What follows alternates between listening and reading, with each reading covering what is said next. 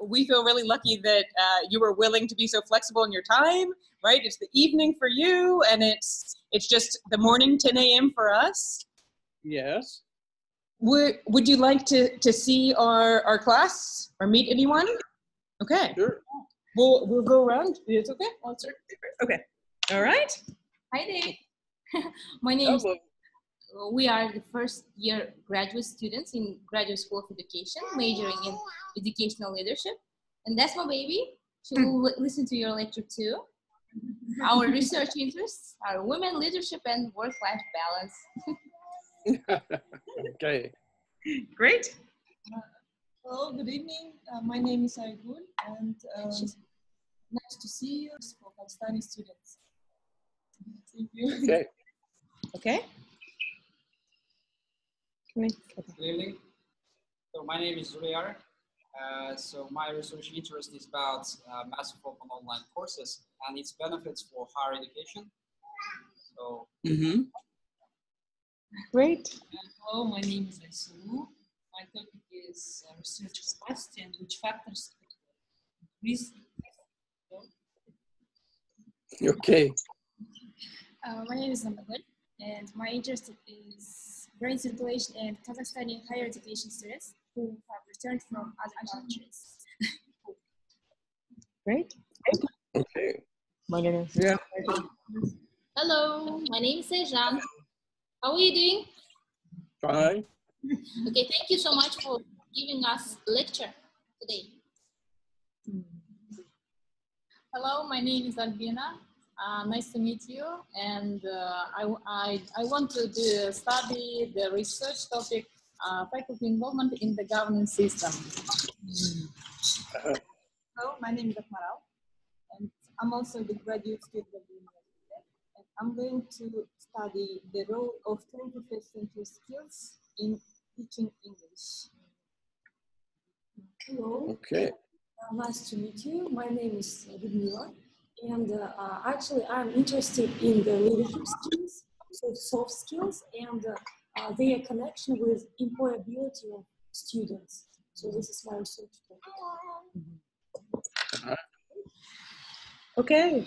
We may have some other people coming in, but for right now, we're good to go whenever you're ready. If you have any questions for us.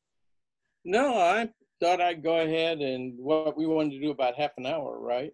That's great.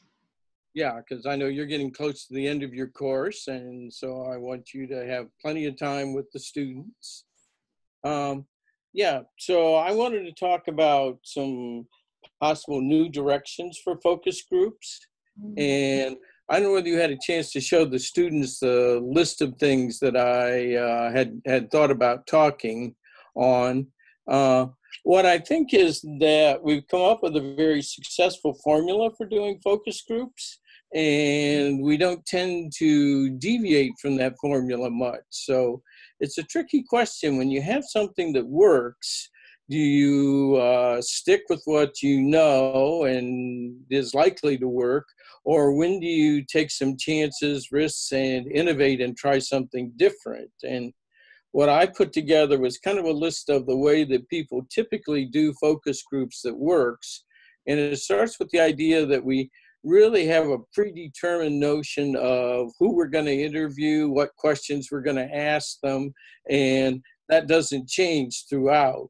So we sort of design it to begin with and stick with that design. That's one thing I wanted to talk about. And then in part of that design is usually that we use homogeneous groups so that everyone has a lot of similarity to each other, and that facilitates the conversation. Another thing is that when we do the focus groups, we just bring the people in once and they participate in the group, and then that's it. And we usually work with groups of a typical size, which is about 5 to 10 people. And we haven't experimented much beyond that. When we talk to them, we usually use what we call semi-structured interviews, and we often do that in what we call a funnel format. So the funnel format starts with broad, open-ended questions and then moves into more narrow, directed questions. So let me check in and make sure that the transmission's coming through okay. Okay, can y'all hear okay? Yeah. You can, okay, so it's pretty stable. You can hear me. Yeah, all right. Well, so I wanted to rethink some of those things. I mean, if that's what works most of the time, then, you know, it's sort of like we've come up with a really good formula, but are we relying too heavily on that formula? And the first part of that is the predetermined notion of who we're going to talk to and what questions we're going to ask them. Because often when we, you know, start off with beginning introductory stuff on qualitative research, we say that you really ought to be more emergent and that you ought to alternate data collection and data analysis so that you can learn things as you're listening to people and then modify your approach so that there's a more fluid, less structured, less predetermined aspect of qualitative research. But then it turns out that all too often we write our questions, we choose our participants, and then we just stick with that and never go back and do anything to modify our interview questions. I think that's particularly true in focus groups. So we set up everything in the beginning, and the alternative that I'm thinking of is to break the groups up into sets and change things in between. So let's say you do 2 groups with your initial questions, and then you think about, well, some of those questions didn't work as well as I wanted them to, or I've heard new things that I didn't anticipate asking about. How can I build that kind of change into my next 2 groups and do better research by continually letting the topics emerge? The same thing goes with regard to who the participants are, in the sense that you start off with a notion of who you want to hear from, but that could evolve over the course of the research, and you might do your first half based on one set of sampling and recruitment criteria and then change that for the second half. I think those are real possibilities that people haven't looked into much. Instead, we sort of put the research into motion at the beginning and follow it all the way through. And to my mind, qualitative research gives you a lot more flexibility than that. If you're doing a survey, you stick with the same questions, you stick with the same sample. But if you're doing a qualitative study, you can take what you learn from the first parts of the study and then build on that to make some revisions for the later part. So that's one thing that I'm really advocating we should think about more with regard to focus groups. Okay. So I can go through the list kind of one at a time, or I can take reactions from you or anyone else. Sure. Wait till the end till we have questions, or? I have a question for you. And so yeah. Immediately what I started to think about is, so in this context right now in Kazakhstan, we're just starting to develop any kind of ethics boards at all. So we've talked about ethics a lot, and really it's our university that is making this change. And so some of the things that we've confronted is, if you have non-traditional research, so like what you're proposing would be kind of considered non-traditional, right? So your sample, how do you explain that your sample is going to change, or that your questions will change? So within the procedures that we typically use in the US, it's possible to have an amendment or update approved to your ethics request. So you put in a beginning request and say, this is a starting point, and if we make changes, we'll request permission. And typically that kind of secondary review goes pretty quickly if you're working with relatively similar kinds of people on relatively similar kinds of questions. So unless you make big changes, we usually would have a full review for the first proposal, and then what's called an expedited review for the second. Okay, that makes sense. Because I was initially imagining trying to put it all within the initial review, and then explaining that your participants might change and your questions might change and how that would be interpreted. So instead, it's a straightforward initial application, and then if anything changes, then an amendment, which usually is quick here. Our university really encourages that. They have a word for it. I don't know how common it is elsewhere, and I'll have to explain it because it is a kind of a cultural usage, but they call it a blanket form of application. as in putting several things under a blanket and having them all covered. So you start with the initial application as the blanket and then have shorter supplementary applications if you have related research that is continuing the original. Okay, that's great. Thank you. Yeah. Okay. The next thing I had on my list was this idea of homogeneous versus heterogeneous groups. And homogeneous means with regard to the topic. So these are all people who share a similar relationship to the topic, and that makes it easier for them to talk to each other about it.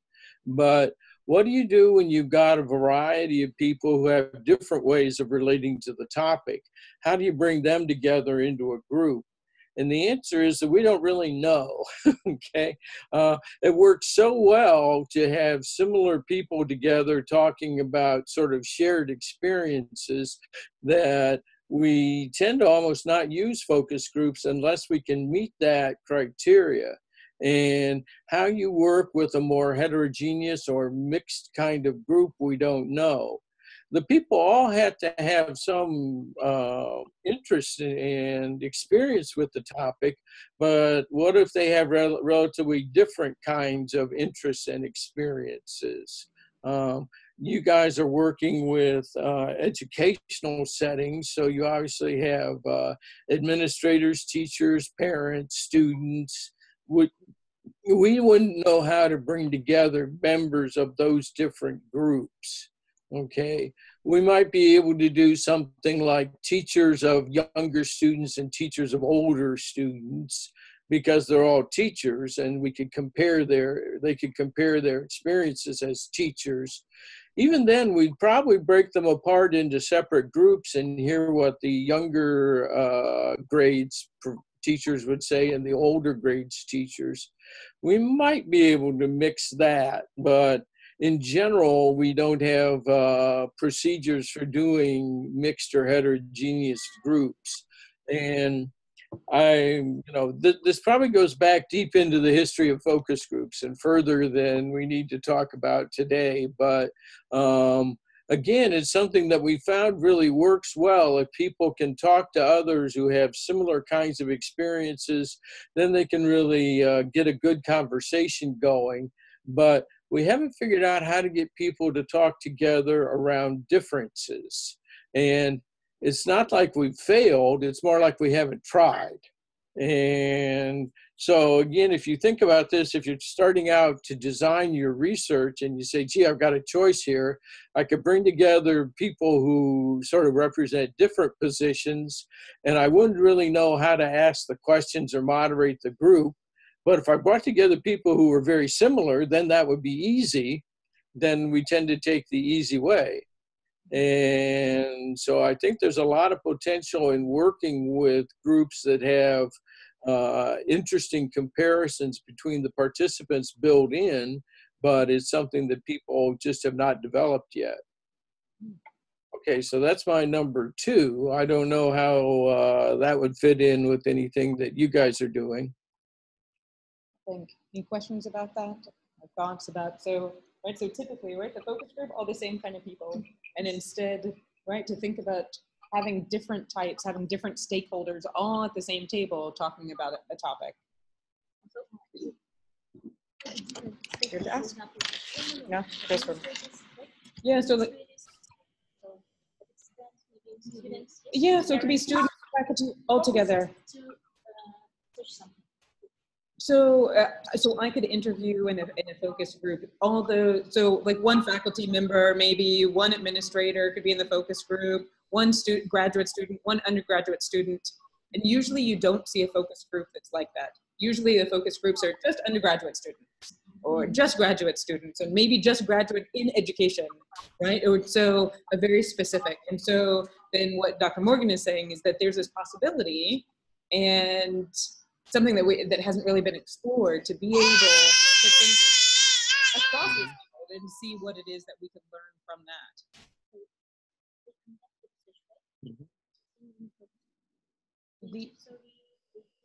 The individual people, no, right? That don't do the research themselves. This would be, so you would go into the research And so you would be asking them questions, right? What are your thoughts about soft skills, right? Or what are your experiences with soft skills? Tell me about, you probably wouldn't say soft skills because it's not a common term, but you would ask them about leadership, right? Maybe, do you want to ask something? No. Okay. Okay. You ask. Okay. I'll clarify one thing. Okay. Yeah. About, for example, leadership skills. Yes. If I have, like you said, like graduate students. Yeah. But what if I want to have focus group, for example, people who are in the leader positions, for example, but from different places. So it will be also like a heterogeneous. So would it be heterogeneous focus group then to have, if you want to look at leadership skills, and that you have different types of leaders from different organizations? Manager, and president of the company. Would that then be considered heterogeneous? Or is that? If we had, say, all managers from different companies, that would be the common approach. If we had people who are at different levels of management, then that would be what we call a mixed group. Okay. You could think about, right? So would it be advantageous to have different levels? Could you learn about leadership skills by doing not just leaders, but also, or different levels of leadership, or those who are aspiring to be leaders, right? That you might get something else from the interaction, right? Right. Yeah. Both. Yeah. No. Okay. All right. So still. All right. So then the question is it still effective for the research either to have a mixed group or to have a homogeneous group? Well, we know it's going to be easier to do if we have a homogeneous group. We just haven't developed the skills we need yet for doing mixed groups. So I think it could be a powerful kind of design. We could think of really interesting kinds of conversations that might occur, but we have to think about how to ask questions that everybody will be able to sort of talk to each other in the room about that. Mm-hmm. So the classic sort of thing in a focus group is that the participants really need to be able to relate to each other and be interested in what each other has to say. And if they all come from slightly different stakeholder positions with regard to the question, then we have to think about how to ask them something to talk about, particularly in the beginning, that each one will find it easy to answer and everyone else will find it interesting what they have to say. And that's easy to do when the people all have a lot in common, but we don't have the kind of experience we need to think about how to do that when the people come from relatively different starting points. So if we wanted to do a heterogeneous focus group, what would you suggest to be, how would we develop those skills? Yeah, well, I wish I could say that because I like to talk out of experience and speculation. But I would put a lot of emphasis on the first question. I sometimes call that a discussion starter question. And so we say, how do we come up with something that meets those two kind of criteria I just mentioned? On the one hand, it's easy for everyone to answer. And on the other hand, the other people will be interested in what everyone says. Mm-hmm. So we'd have to find a question that somehow unites their interests despite their differences. Mm-hmm. And that might almost be a good way of testing whether the group is too heterogeneous. If you can't come up with a first question like that, then you might need to think about, well, do they have enough in common? Okay. There's sometimes a phrase that's used more recently in focus groups is something called common ground.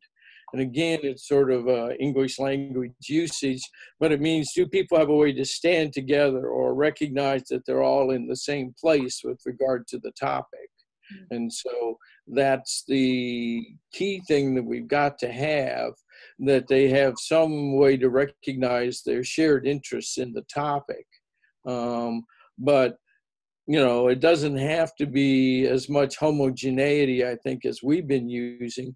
People might relate to the same topic from different perspectives, from different standpoints, and find that interesting. So how you exactly make that work, we don't know yet. Okay. And I imagine it would be more challenging with maybe the leadership, right? If you have more hierarchical differences that you're thinking about bringing together, to find the common ground where people would want to, where the president of the university would want to hear from somebody lower, right? Maybe you find somebody that's unique and wants to. One thing you have to watch specifically is when you have the kind of hierarchy where one person has authority over another. We usually try to avoid that because then the person in the lower position will be afraid to say things in front of their manager. Yeah. So we might have managers from a manager from one business, a president from another, an aspiring leader from a third, or maybe different divisions within the same company. As long as there isn't some one-to-one supervisory relationship, we try to avoid that. Makes sense. Yeah. Okay, the next thing I've got on my list is that we do a lot of so-called, or does somebody else have an idea? Yeah, there's one more. Okay, go. I want to ask about incentives. For example, if I want to do a focus group with 5 or 6 people, should I invite them to have lunch together or just to pay for that? Yeah. Incentives? Well, that's a tricky thing in terms of you have to watch the word incentive because for some focus group researchers, that automatically means money. How much are you going to pay them to attend? And I say the incentive is anything that will motivate them to show up. And sometimes that's talking to other people about a shared interest. So if it's a topic that the people are really highly engaged with, then they probably will be interested in talking to their peers. And so just the chance to talk might be an incentive. The other thing we do is if you want to get 5 or 6 people to show up, we'd invite something like 7 or 8. And that way, if a couple of people don't show up, then we have enough. But we also spend a lot of time making sure that people understand how important it is for them to attend and how much we appreciate the fact that they're going to help us. And so we're essentially asking for people to be volunteers. And then we have to think about, well, what's going to motivate them to volunteer? How do we encourage them to follow through with their initial saying yes, maybe calling people back the night before? So we usually have a lot of effort on recruitment. And you probably saw that in the one article on why things sometimes go wrong. And incentives are one way to solve that problem, but also sort of careful planning and continual contact with the participants is another thing that's really helpful.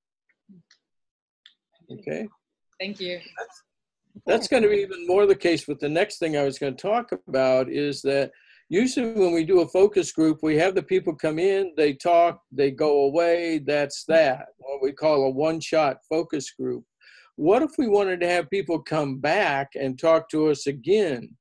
And so people are really working with this now that they call repeated groups or reconvened groups. Now, it's very difficult to bring the same, say, 5 or 6 people back together.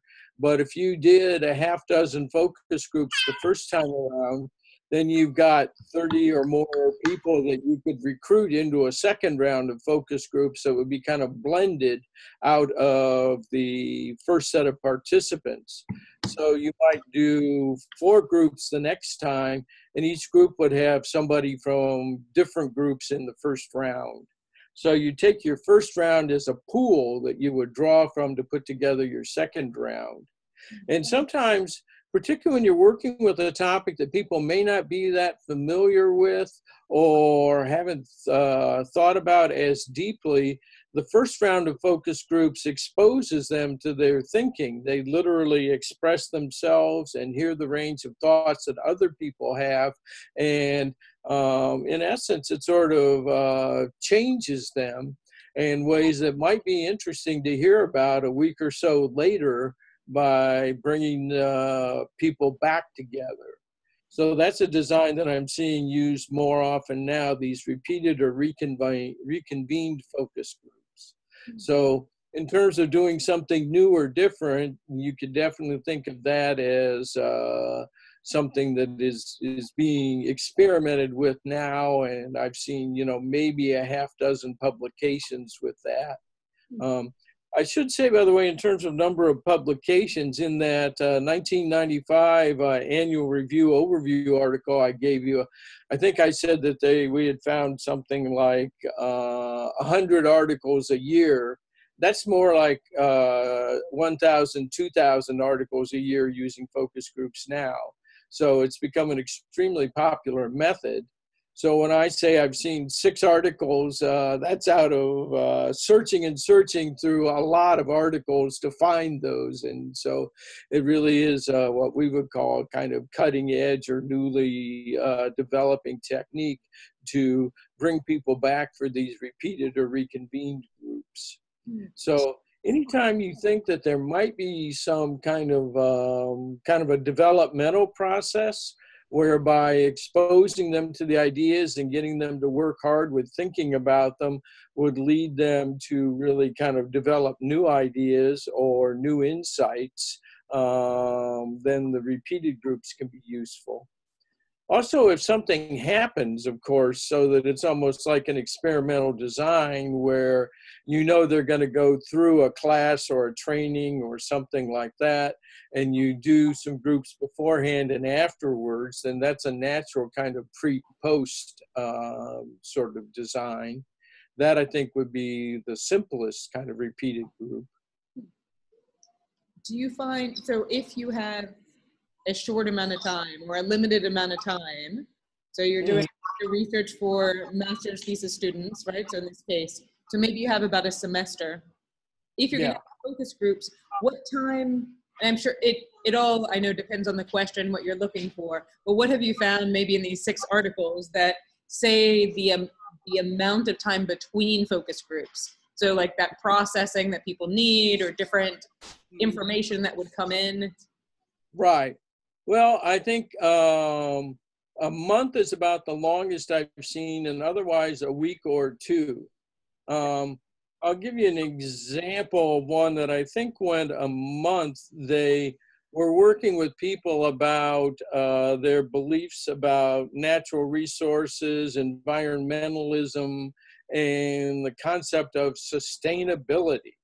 What does sustainability mean? Well, that's what they asked them the first time around. What does sustainability mean? And they spent, the typical hour and a half exploring what that meant to them. Then the next groups, they asked them really more in-depth questions about how sustainability would apply in this situation or that situation. So it's kind of like to take an abstract concept like that was meaningful to the people. They were involved in environmentalism, but that they hadn't thought about that much, and then get them. So let's, you mentioned something I don't know much about earlier, something you called soft skills. Oh, right. Okay, so suppose you go out to people where that's a relevant topic. They may have heard the label, but they haven't thought about it much. Then get them to think and talk about soft skills, and then come back sometime later and get into it in more depth and detail. So a lot of times that depth and detail is what you want, but people don't have a well enough developed thought pattern to respond to that. In psychology, there's a phrase where people are schematic about something. They can immediately bring up a well-developed thought pattern and relate to the question and tell you their thoughts and experiences and feelings about it. Well, if people haven't got that, you can develop it for them in a first round of groups and then get into it in that second round. I use the expression there, depth and detail, and that's something that you can really get in focus groups. I think they're used more often in exploratory purposes where we, don't know as much, and we want to hear what participants have to tell us from their experiences and their world. So we're exploring and learning, but I think we can turn that around and say that they can be exploring and learning too in one set of groups, and then go into that other kind of benefit of qualitative stuff, not just exploratory, but depth and detail. And that can be hard to hear about if people aren't immediately able to respond to a topic and say, oh yes, I know how that works in my job, or oh yeah, I've had that happen to me. If they aren't really ready to jump up and explain everything about that part of their lives, then a two-stage group or repeated group might be useful. Makes sense. And to ask? All right, you want to tell me? All right, so 1 second. Okay. Okay. First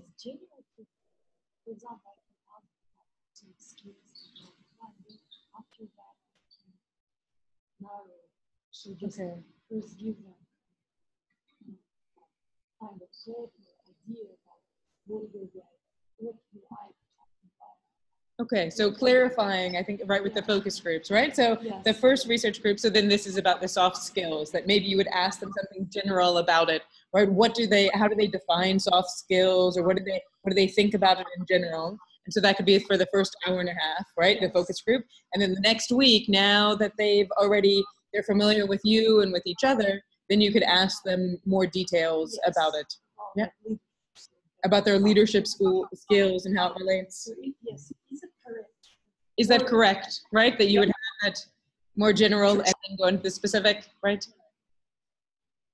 Yeah. You can even give them a little bit of homework in the sense of saying that now that we've talked about this and you're going to be coming back next week, could you look and watch and see, almost mentally keep a diary of where soft skills fits into what you're doing, and then we can all have conversations about examples and experiences next time. That's nice, right? So you're then preparing them for what's going to come, what you're going to talk about, for them to think about during that time frame. Right. In general, during your focus groups, so one of the challenges I've seen is recording all the information, right? So across multiple people. So either you're trying to take notes, or you're taking notes and transcribing, and then ultimately maybe you try to transcribe everything, but you have people talking over each other. Do you have a particular technique that you recommend? I use a stereo digital recorder, but a fairly simple one. Might cost $50 US. Anything more expensive than that is just being used for high fidelity in music. So the stereo separates out one side of the room versus the other. And so I can hear distinctly who's talking.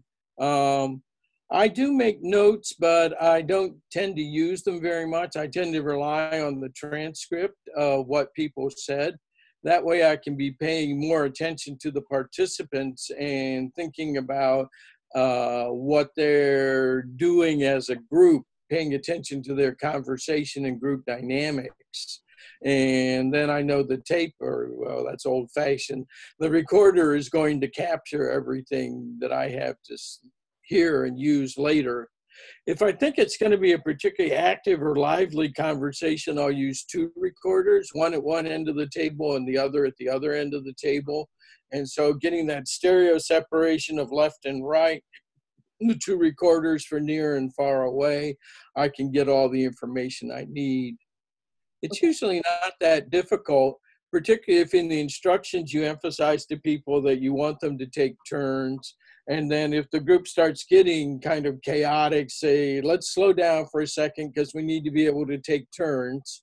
That people tend to be pretty responsive to that because they want to hear each other too. Yeah. And so they have an interest in maintaining a reasonably orderly discussion, just like you do. Okay, great, thank you. Yeah. Well, that gets into the size of the group, which I was going to talk about. If we typically use something like, I think what I see in the social sciences, I said 5 to 10, 10 would be large. When we started doing these back in the 80s, we tended to run larger groups, and group size has gotten smaller and smaller. because we find that people can relate to each other better. They give longer and more thoughtful kinds of responses, and they really have more time to talk to each other in a smaller group. Now, for a small group like 5 or 4, I would want the people to really have a strong relationship to the topic, something they could really relate to easily and personally. Larger groups, we tend to use them when the people are a little less personally involved with the topic, and then each one can contribute a little, and then that will build up and there'll be enough for everyone to talk. And so that would be, you know, size 8 to 10 as opposed to, say, 4, 5, or 6 at the low end. But I'm interested in smaller or larger groups than that. In particular, a lot of the work I've done lately is with 2-person groups. And so how do we get a pair of people to talk to each other about the topic? And that's been one of my particular interests. There's been less work done at the larger end. What if the only way you can really get people together is like 15, 20 or so?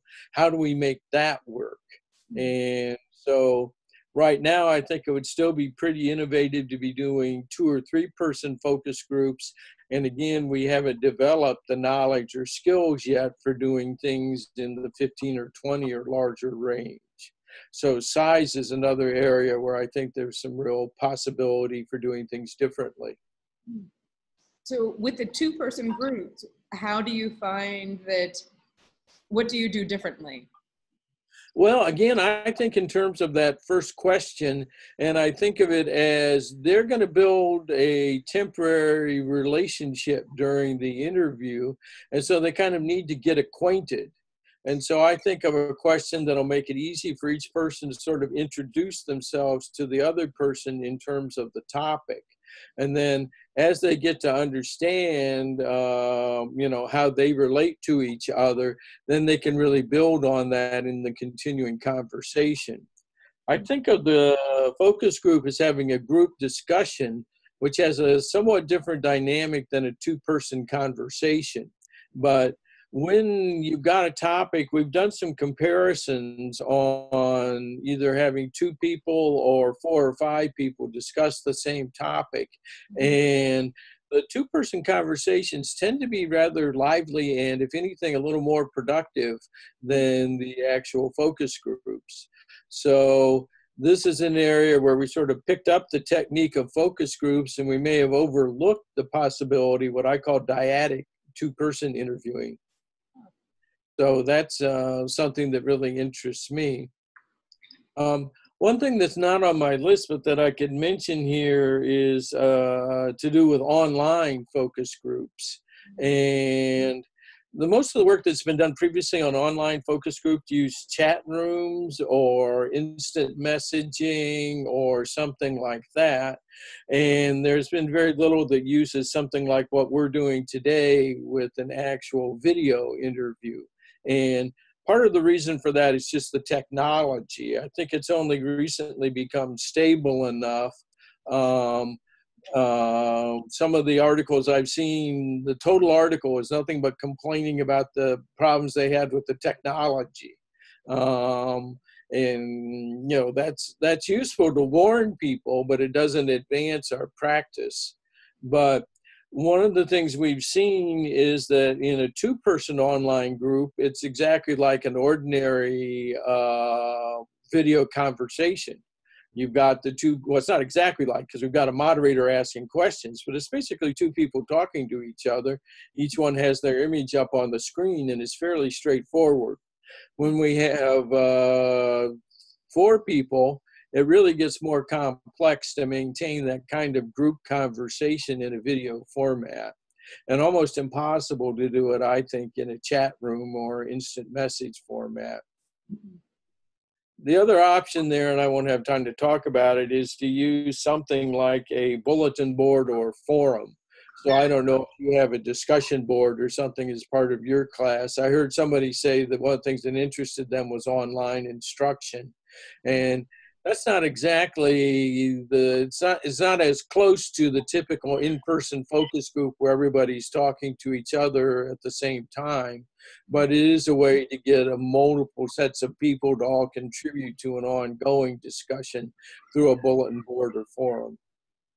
I tried it through a Facebook group, and so a secret group that just had 4 people, right? So they were involved in all, so asynchronous, so that people could post whenever they wanted. They were across the world. There were mothers also working in academia, so their timing was not always perfect, right? That you have a child and you can't respond or just sit right in front of the video, and instead you could then respond in the Facebook group. And sometimes people would respond to each other frequently, and then other times they would just respond to the question and not really to one another. And so it's definitely something that can be explored more, as you're saying. Right. And I don't think you mentioned the magic word asynchronous versus synchronous. So synchronous is when you're going to have everybody present at the same time, like we're doing now. And asynchronous is when anybody can kind of log in anytime they want to and read the questions and the discussion. There isn't much known in that last regard about moderating these bulletin boards. The tendency has been to just put up a question and let people respond to the question and hopefully discuss what each other has said. But the issue of what might be more of a moderator's role in a asynchronous board type thing it just hasn't been explored. The idea is that if you ask good questions and get good participants, it'll take care of itself. It's kind of a passive approach more than a moderated approach. Let me say, actually, the biggest challenge that I had was trying to figure out how much to respond myself.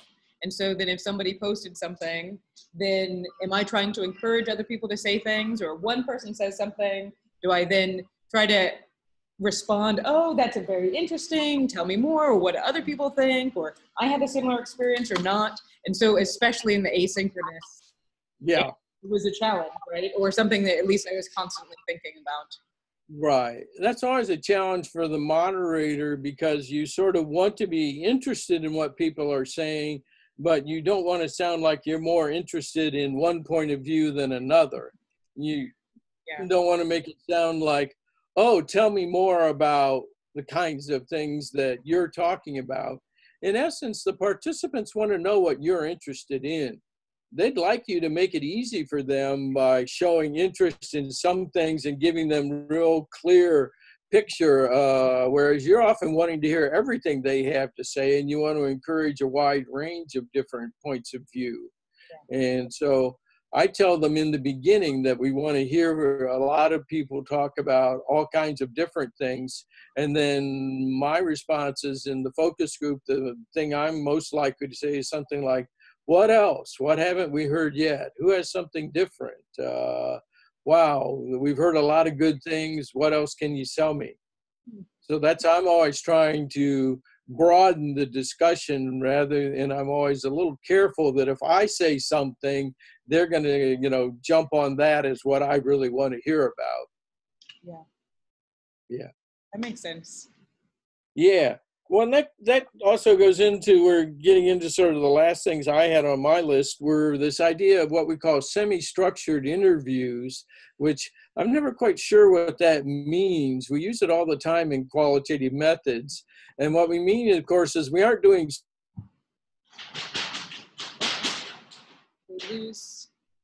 surveys, so we've got something that the interview, that there's some structure to it, but not a whole lot. And so it's pretty vague. What I like to do is to find ways to run focus groups so the participants are really spending most of their time talking to each other and not rambling on, but really talking about the things I want to hear about. So I call that a less structured interview. To me, if the participants are talking about the things I want to hear about, that's good data. And I don't feel like I need to be really active as a moderator to produce that data necessarily. If I ask interesting questions to people who are interested in the topic, then I may not have to do very much. My dream focus group would be where I could just ask them one question and they could talk endlessly about all the things I want to hear about.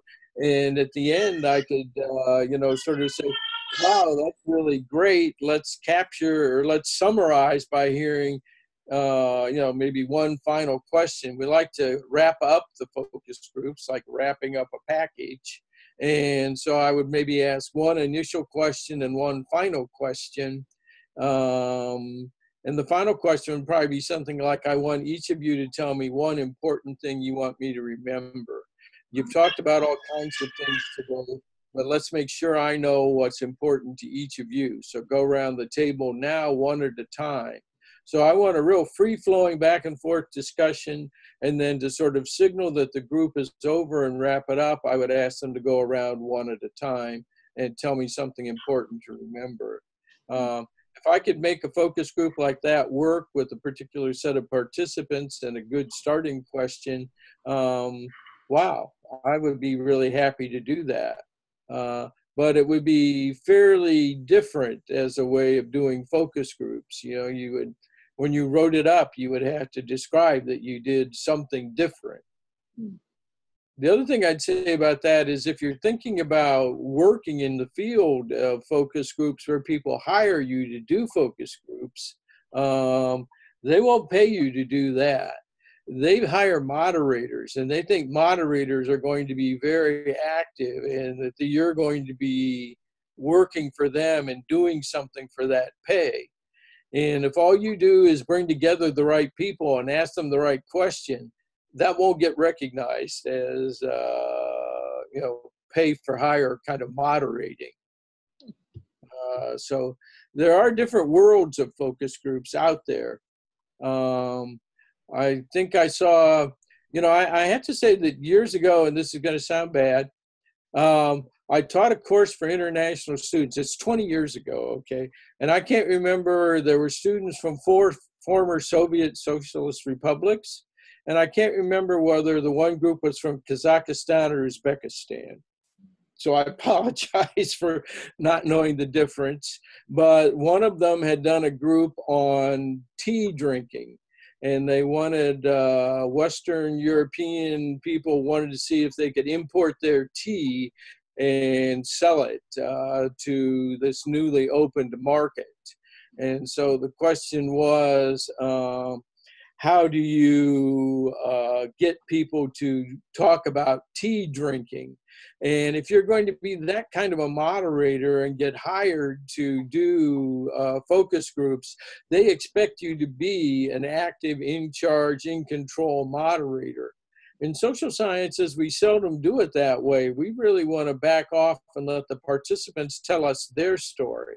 And so I'm interested in exploring what I call participant-centered approaches and less structured interviews so that we really give them more control over the interview and don't have to worry about ourselves as a moderator.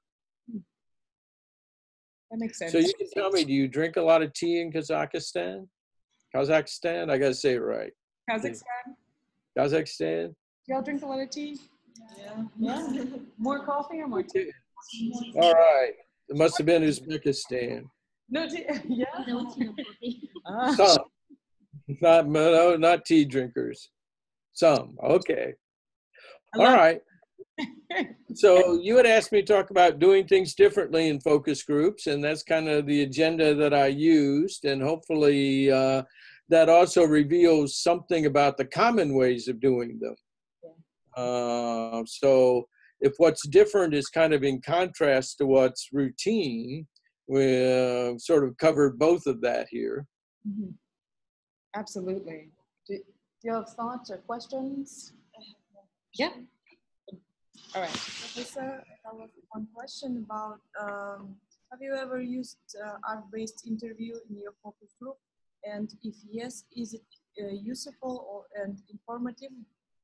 What kind of interview? Maybe you could ask Anna. It's the question of the volume because the microphone is in front of her. Sure. Okay, so I think the general idea is, have you ever used arts part of the focus group, right? And is it useful, or how so, or not? I know people are experimenting with that, and there's sort of two ways of doing it. One is as a form of what we call stimulus material. So you would pass out forms of art or show photos or something like that as a stimulus for the participants to respond to. The other thing is to ask the participants to create some art. One thing that's sometimes done that way is, if you're familiar with a collage, where you take something like several magazines and cut up pictures and paste them together to make a composite image. We have done things like that, and just to describe something a little different there, what I like to do is, if we, maybe had 6 people in the focus group, I would break them into 2 teams of 3 and have them each create a collage, and then show the collage to the other group, and then talk about the similarities and differences in what they created. The one reason I think people use collage is that you don't have to have a lot of artistic skill to create one. Okay. The other thing we sometimes do is to have individuals make drawings and tell stories about their drawings. And then we say that most of us don't have artistic skills. Don't worry about that. And I always say, in my case, I can barely draw stick figures. Okay, so I don't, I feel I can put people at ease about not having artistic skills, because I don't have any. But then each person has like a piece of paper, and you ask them to draw a picture that they can tell a story about, and then each person tells a story from their picture, and then they react to the things that are sort of similar and different about their pictures. Now, in that case, I don't know that we so much collect the art material as art as we use it, again, as a way of stimulating discussion. But I would collect the pictures for sure. And if somebody had a particularly interesting picture that had a good story to go with it, I might include it in my report. But it's an emerging area, I think, in general in social science data collection. And that's the ways that I've seen it used in focus groups so far. Great. By the way, when we do those draw a picture, there almost always is one person who's really good. And and everybody else in the group gets kind of a good laugh out of that. They put up their picture, and it's, really high quality drawing, and everybody will say, "Oh no, mine looks so bad compared to yours." So that's another fun aspect to it, the variation in the skills people have. Oh, okay. All right. So, all right. So you can see. Right? Okay. All right. Do you want to tell me? Okay. When we do surveys, it says like, to choose randomly, the respondents randomly, it will be more reliable. Can you say that heterogeneous focus groups is more reliable than homogeneous? So to talk reliable within the focus group itself, right? So is heterogeneous, could you argue one way or another that heterogeneous or homogeneous is more reliable?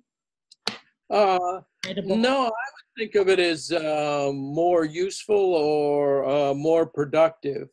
The problem with thinking about reliability or comparing to surveys is that we're working with such small ends in focus groups that we really can't assess any thing that borders on statistics.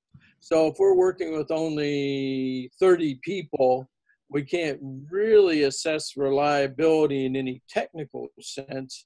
Instead, it's a matter of a more subjective criterion of what produces a good discussion, and what is it that really gets them to talk about the material that is interesting and useful for you. And so if we think about, let's say we did 2 different kinds of teachers, we would do, in a homogeneous groups, we do them separately and then compare what they had to say. In the mixed groups, we'd hear them talking back and forth. And We just don't know which would work better. We know we get good, lively conversations if we separated them, but we may not hear as much about the comparison as we would like, because each one is just sort of talking about their own views and experiences. Whereas if we had them mixed, they might actually be actively comparing them in ways that would be really interesting if the discussion got lively and successful. But we just don't know right now. Great, thank you. I think maybe we have time for another 1 or 2 questions. Thanks. I had one other thing and I just lost it, but it was, I'm gonna come back to it. Let's see, anyone else? Clarify?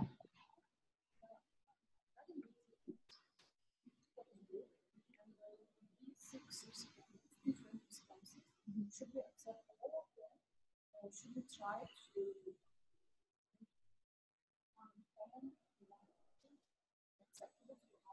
when you're writing it up, or when you're trying to find the finding? Okay. All right. So for okay. So in particular, if you have a heterogeneous group, and so now you have different types of people, and around a common topic, and then you try to write the report. How do you talk about the findings? So each person, let's say they all say something different in this case. Mm-hmm. What's the common other than they all say something different? Right. Well, you could. Do you accept all the responses or eliminate some?